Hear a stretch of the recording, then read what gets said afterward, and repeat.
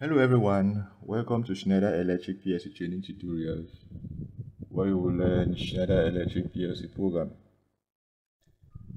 In this presentation, in this lesson, we are going to learn the different data storage formats in PLCs, as well as the memory area in PLCs. So we are going to begin with the data storage formats in PLCs. All PLCs store information in different formats called data types, and they include elementary data types, which are also called basic or primary data types, generic data types that are general indicators for class of data types, derived data types.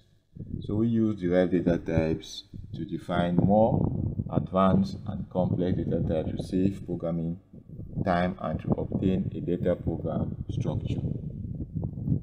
These data types are also called the user-defined data types. Okay, so we are going to look at these in more details when we start to build applications that will demand the use of them in order to optimize our application. Now, how does a digital or a PLC system represent information? They do it in the form of a bit. A bit, which is actually a binary digit, is the smallest unit of information in any digital system. A bit can either be a 0 for false or not true, or a 1 for true. Now, let's look at a light switch scenario as an example of a binary bit system, which has only two states and can be turned on or off. The light switch determines whether the light is on or off, and this value can be stored in a single bit by the computer. The digital value of the light switch provides an answer to the question, is the light turned on? If the light is turned on, which is a true, then its value is 1, otherwise its value is 0. And if the light is turned off, or if the light is not turned on, which is a false, then its value is 0, otherwise its value is 1.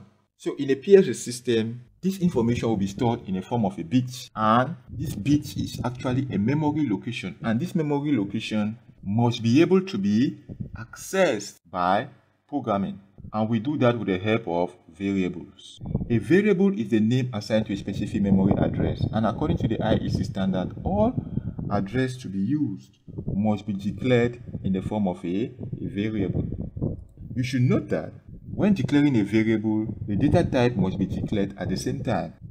And still in this standard, guidelines on how to declare variables and data types, as well as their value ranges, have been defined. Now, looking at the bigger picture of things is an identifier or identifiers. Identifiers are used to name different elements in the language. We are talking about the IEC 61131-3 languages, and these identifiers include variables, user-defined data types, function blocks, and programs. So we are going to explore all of these, during our programming sessions. The rules governing the naming of identifiers are as follows. First, the name can contain characters, digits, and an underscore, and the characters that we are talking about here are letters of the alphabet. The only special character is the underscore character. The first character cannot be a digit, but rather the first character should be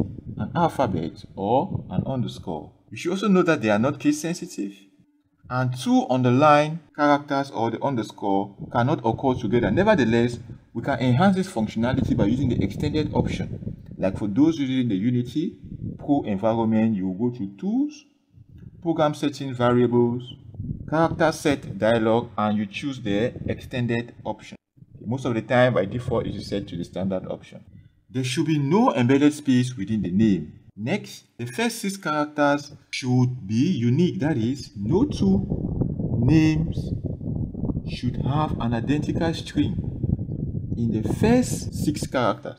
The name should not contain keywords. So this is an example of some meaningful names that you can use, like limit, sensor 1, pump, valve up, and so on.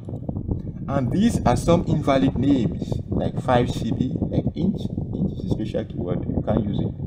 R, SE, hash, that is res hash. Names does not accept the hash symbol.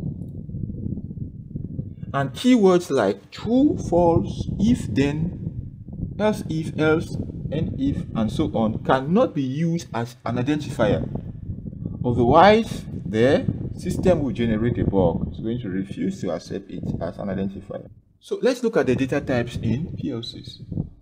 Depending on the tasks performed by the PLC, many different data types can be used, and they include, we have Boolean variables which are associated with digital inputs or outputs. We have various types of integers, like the double integer, which is dint, unsigned integer, which is uint, and signed integers, which is just int, and so on.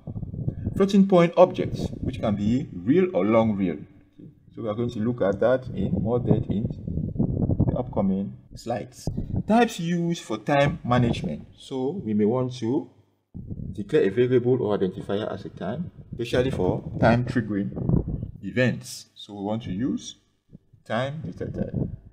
And modern PLC system must possess a variety of data types. Most modern PLC systems possess a variety of data types. The IEC standards recognize the need and provide a wide variety of data types. Some of these data types supported by PLCs are either elementary, derived, or generic. So we are going to focus more on the elementary data types, which can be integer, used for counters and IDs, real or floating point for arithmetic calculations, time duration and time and date for timers and time triggered functions, strings for text information processing, bit string for low-level device operation, and Boolean for logic operations. Each basic data type has several subtypes defined in the standard, which will be briefly described subsequently. So we are going to start first with integers. Integer data types are usually used to represent parameters that cannot assume decimal values such as counts. The unsigned integer representation can be used in situations where negative values are not expected, while signed integers can be both positive and negative values. And for the same number of bits used, unsigned integer can assume a wider range than signed integer. So the table below clearly summarizes these. For signed integer, we can have different types like short integer, which has 8 bits, integer, which has 16 bits, double integer, which has 32 bits, and long integer, which has 64 bits. And you can clearly see that they are signed integer and they have different ranges. And depending on your application, you want to choose the type. Depending on how large your value can grow, you want to choose a type. And they all have zeros as default values. While for positive integer, that is unsigned integer, they still have the same number of precision. Like for the unsigned short, still 8 bits, unsigned long, still 64 bits. But what changes is the range of values they support. So you can clearly see that for positive or unsigned integer, we have just the positive range of numbers, and they also have 0 as default values. What are the use cases of integers? So we can use integers to represent count. For example, if you have a count which cannot go more than 100, then the short integer is sufficient. When large positive and negative numbers are expected, in the case of position encoder, a long integer of long int type can be used. Example of integer literals are shown below.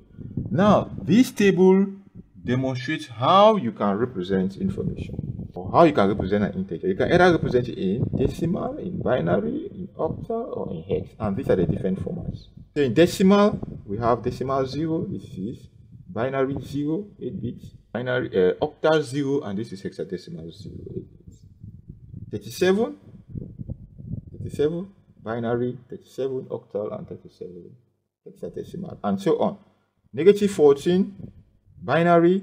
So here you can see it has two representations. Negative 14 being a negative 2 hash and the strings of binary, and positive 2 hash. So here we have just converted the negative number to its positive equivalent using 2's complement. Okay, so well, we are not going to go into the digital electronics of things, but you should know that we can represent negative numbers as positive numbers using 2's complement. And to enhance readability, we can represent numbers like this. Like for example, 12,534 can be 12-534. And we can write strings of 16 bits binary into 8 separate bits separated by the underscore. Okay, the system still accepts that. Alright, now the real. Second is the real or floating point numbers. There are two types of real or floating point numbers, and they are single position, which is a real, and double position, which is a long real. The single position can take 32 bits, and double position takes 64 bits.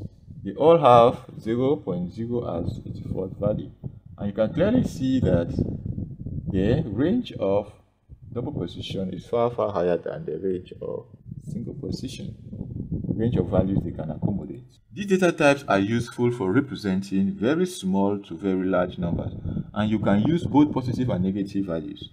Also, analog values of sensors and tachometers are usually represented using the real or floating point numbers. They are also used in closed loop control and analog output for driving position control.